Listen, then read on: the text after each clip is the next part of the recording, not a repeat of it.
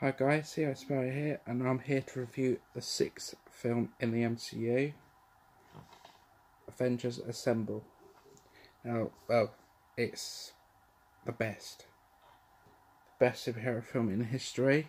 It's assembled 6 heroes of the MCU. I forgot to review Hawkeye and Thor last time, so that's something I forgot.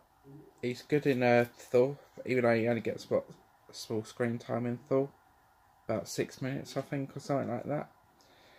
But yeah, so obviously we get a better introduction of him in Avengers, despite him going to being a bad guy for the first half of the movie.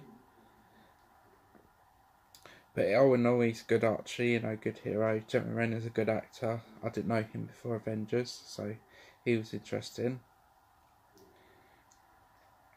Main villain, obviously being Loki, it was like I said on my Thor review, he's the best villain.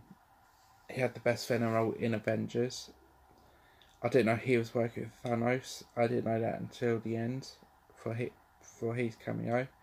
But it's also the first introduction of Mark Ruffalo as Hulk, because Norton didn't want to do it for some reason.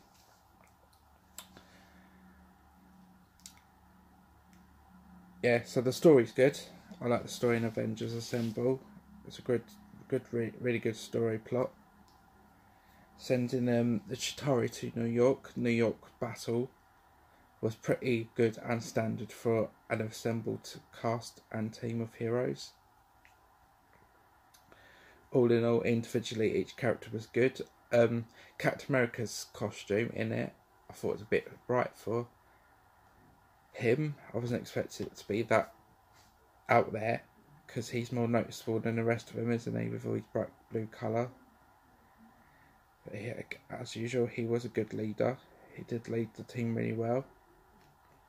Stark being Stark, he had his own opinions and ways of dealing with S.H.I.E.L.D.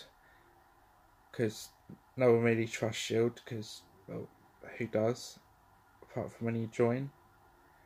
Thor was good. I think it was more dredging story for him than anyone else, because it was his brother that was taken over New York with the Chitauri. Nick Fury was good. Maria Hill, so that was her first introduction as well by Kobe Smulders. Kobe Smulders. I know her as Robin from How I Met Your Mother.